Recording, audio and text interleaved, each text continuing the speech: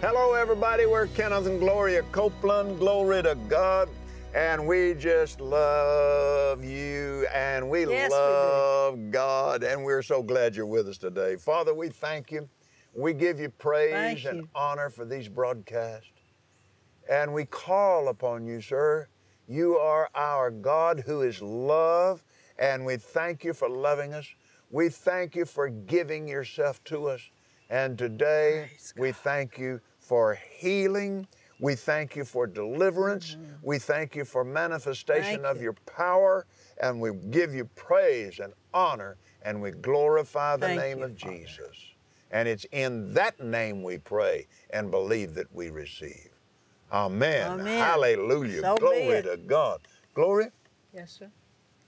I'm trying to impress people how humble I am. Yes, sir. Well, it's working.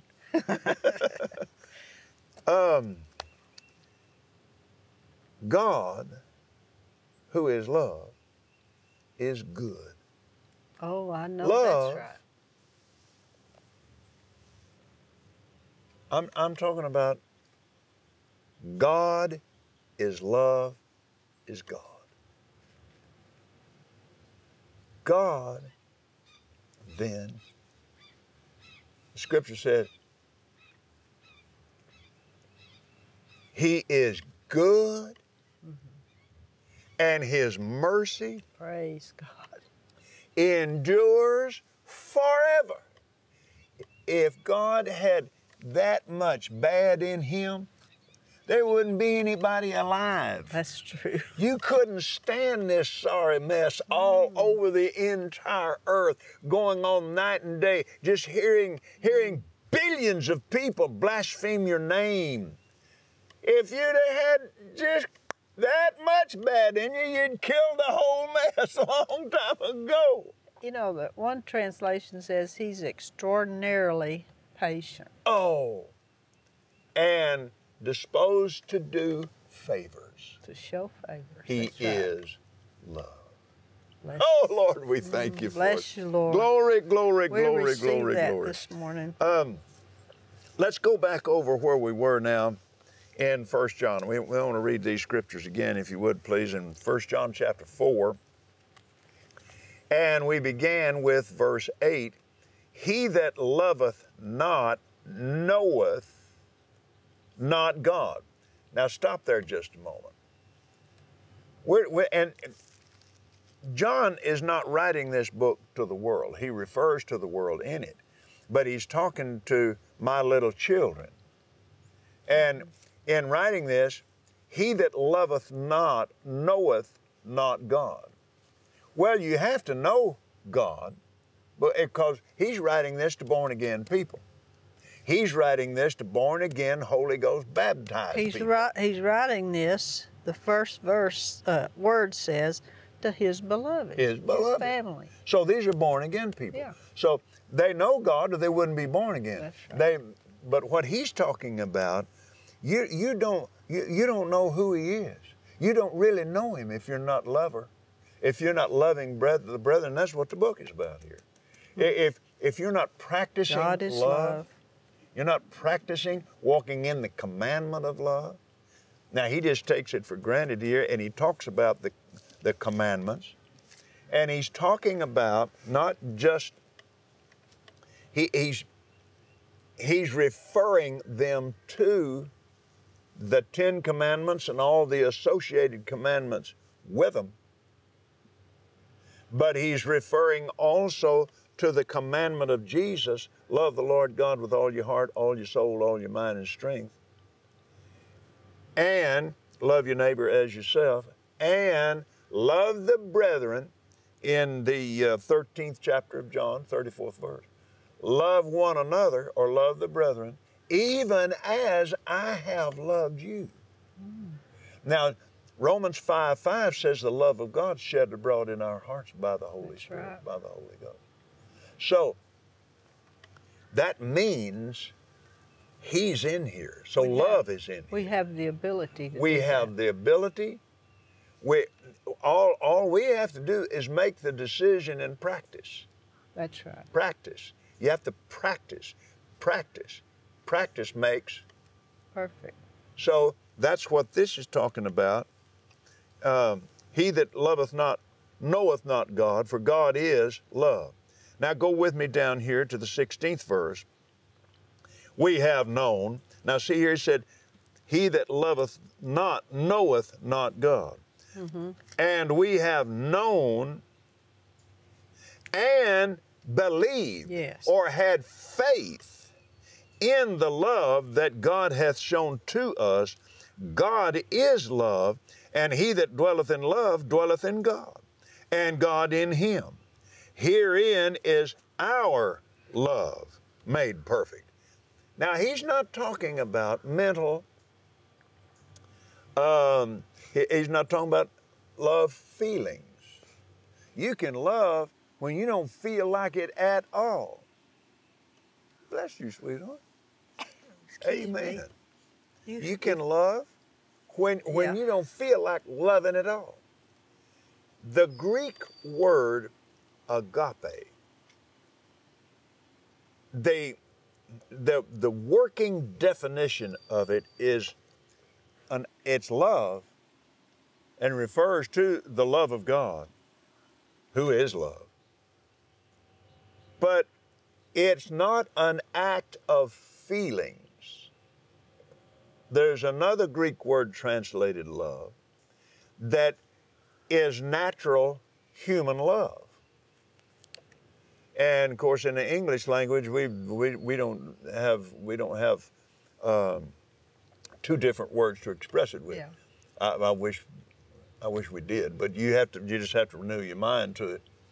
And that Greek word agape is God didn't love you because he feels like it. He loves you because he decided to. Then it's an act of your will. Mm-hmm. It is will love. I will. Now let me put it like this. Give me a hand. It is covenant love. I give you my word. I love you. Now that's what God has done for us. Amen. See, we're reading his word. He gives us his word in agape.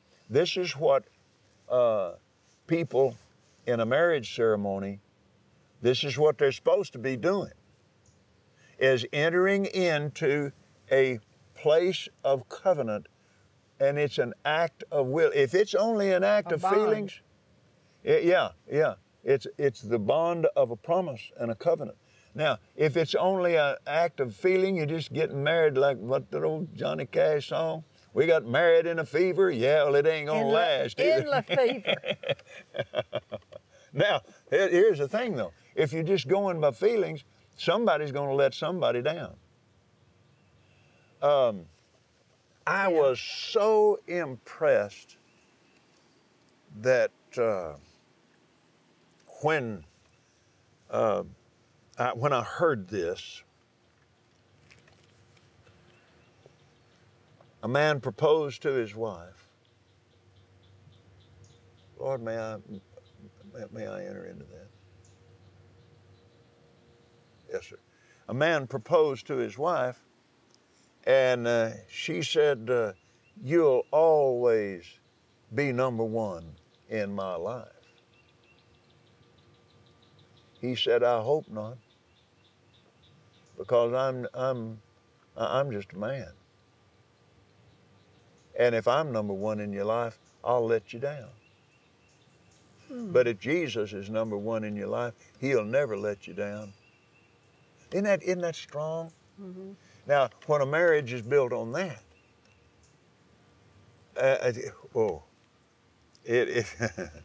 it's just like our marriage. Gloria and I, we both know this.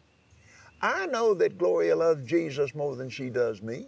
She knows that I love Jesus more than I do her. It's hard. I can't tell the difference, really. No, really. But if it came down, no competition. If it came down to it, of course, I would never deny Jesus for you, Gloria, my children, or anybody else, ever. But here's the thing. We both know that. And what the Lord tells us to do is what we're going to do. whether it looks right to us. If it's in His Word, we're going to do it. He loves us, and His plan is so good for us. He is good, and His mercy endures forever because He is love. And he that is born of God loves. That's who we are. And His love has been shed abroad, like I said, in our hearts by the Holy Ghost. And to give us the ability to stand in that commandment. Now, let's go here right quick to the 28th chapter of Deuteronomy.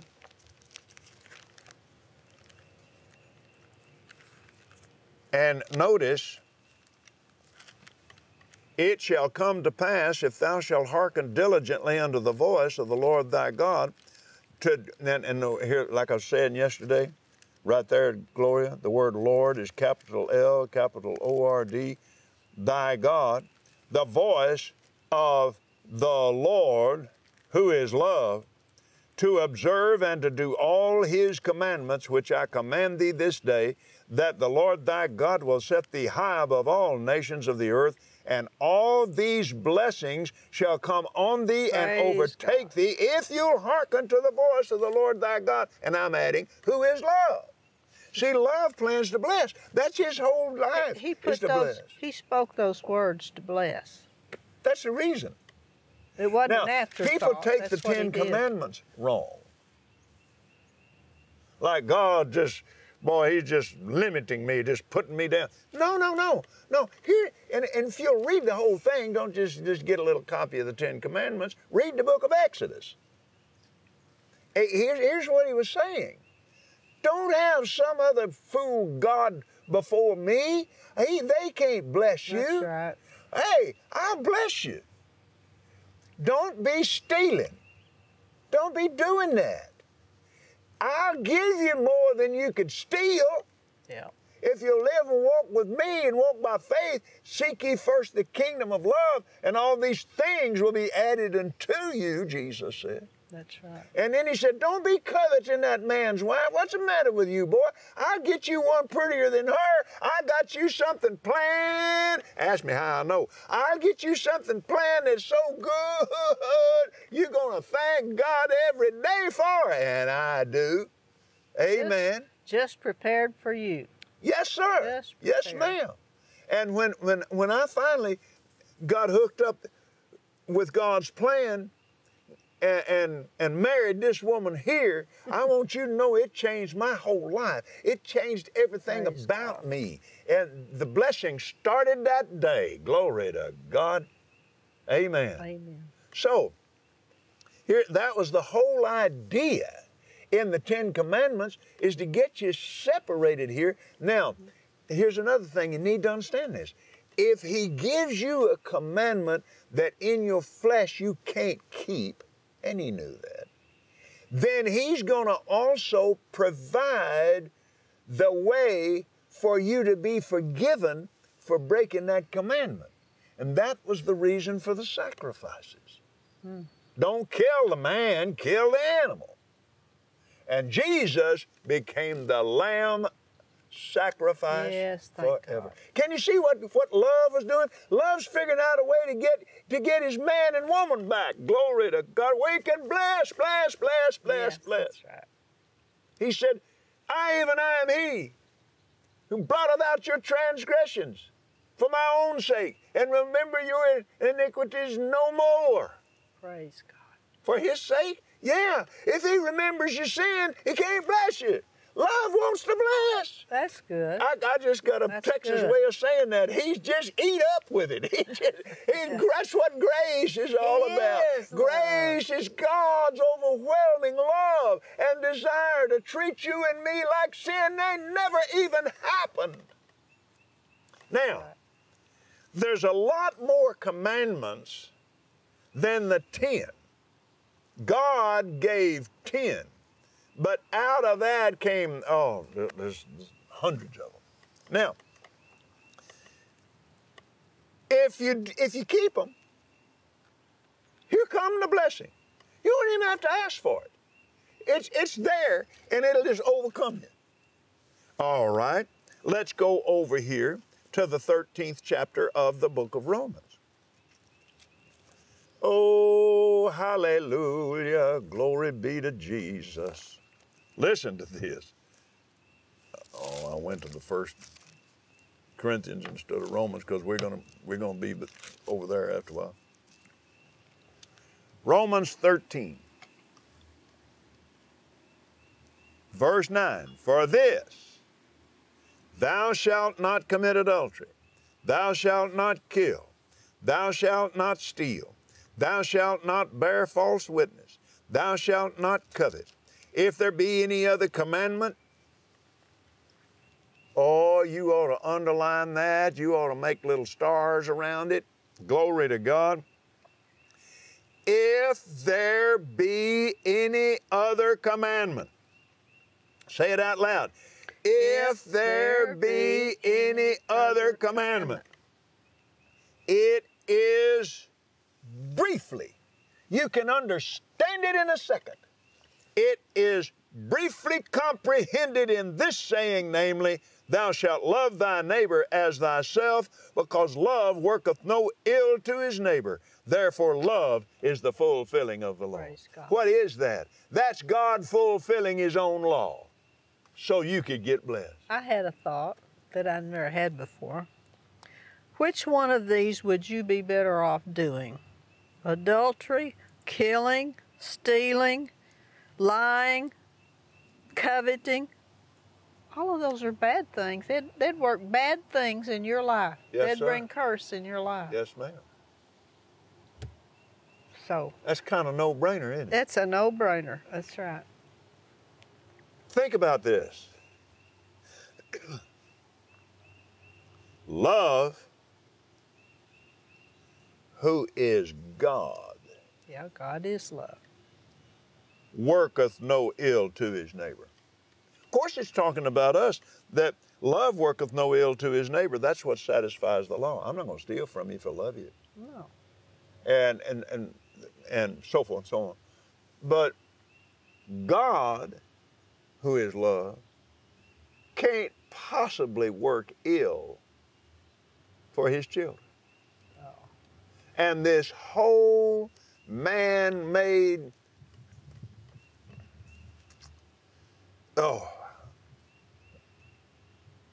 horrible idea that God is the source of anybody's sickness or anybody's poverty or anybody's death. That's right. Is hell manifest. You know, God went to great lengths in the scripture to show us the curse. These will bring the things that would bring curse into your life. He did that so that you wouldn't do that.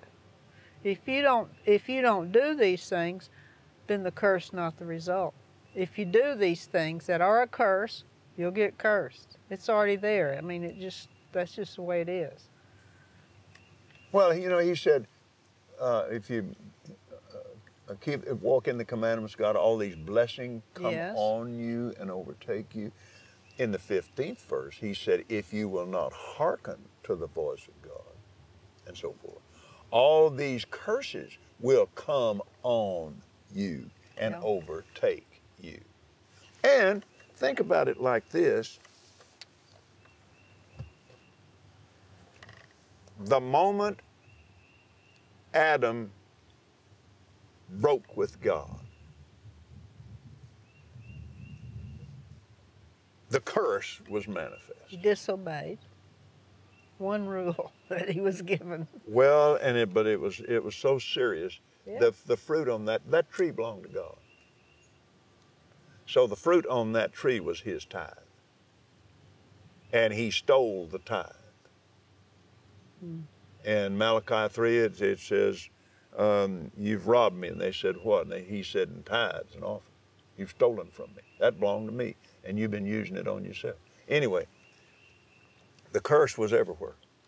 You couldn't go anywhere that the curse wasn't there. So, it has never gone away. It's been overpowered. Yeah, that's a good But it's never gone away. It's still here because the devil is still here. Now, help me with this, Lord. The devil didn't have to curse you by contacting you. All he had to do was lead you to do and say. The curse was there. It just, the Scripture says, you do this, and the curse will come on you. That's going to happen because it's already here. And let me put it over on the blessing side. I believe I can might make be more clear. It's like this. Blessed shall you be in the city. Well, God didn't have to run down there where you are in the city to bless you. No, His blessing has been released. You do that and it's there. You do this and the curse is there. You do this and the blessing is there. Now you're going to have to use your faith for it and walk in it and operate it and stay in the love of God. Find out about it. Amen. Yeah. And we're out of time. Already? Yeah. Gloria and I'll be back in just a moment.